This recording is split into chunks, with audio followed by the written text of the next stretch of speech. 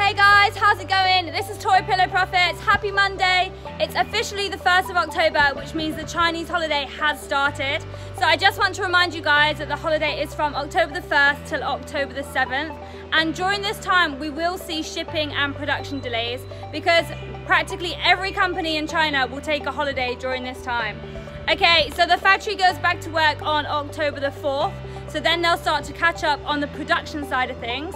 And most shipping companies will go back to work by the 6th of October, and then they'll start to catch up on shipping all of our parcels.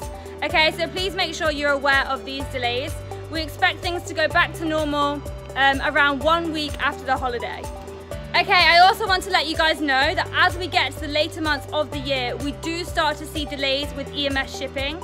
So we recommend that you guys use express shipping to the US, UK, Canada and Australia to avoid any shipping delays. My friends back home keep saying how cold it is in England, so I guess winter has officially started. So I just wanted to remind you guys of some of our winter products. So we have our hooded blankets, we have fur boots, leather boots, hoodies, our bomber jackets, which are a fairly new product. We have sweaters, and I also want to remind you guys of our two newest products, which are our leggings and our capri leggings.